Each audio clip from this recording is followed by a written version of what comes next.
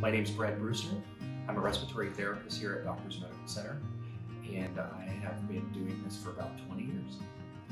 I found out that I wanted to be an RT actually working in this emergency room. I started out as an ER tech. I worked here for about 6 months. I found out what nurses did and what respiratory therapists did. And I saw that all the patients that have come into the emergency room and they have a severe breathing issue like asthma, and you give them a medication and they're always happy. They're always happy because it's one of those few things. A lot of medications take a little while to work, but the medication we give takes almost no time in comparison, maybe 30 minutes, and the patient's breathing. They're so much better, they're happy, and they're smiling. And it just felt like a much more uplifting profession because I had all these smiley faces that I saw these respiratory therapists treating. And so I said, I want to do that.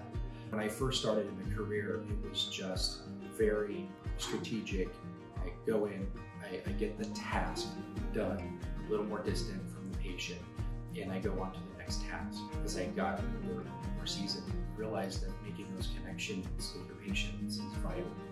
And not just for the patient, it's for you personally, kind of makes you feel a little more fulfilled. Patient gives me emotional support sometimes through my career and they don't even know it. So I went to Haiti and I spent 30 days in Haiti at the Guesquil Field Hospital.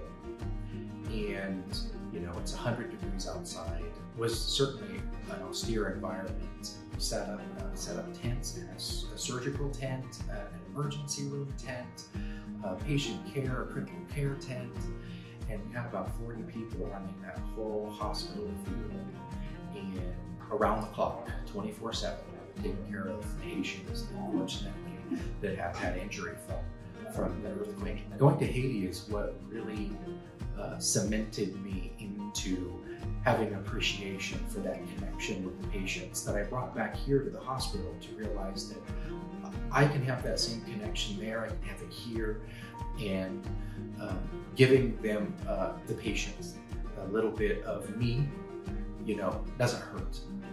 And it also helps me move forward. It helps me move through this difficult time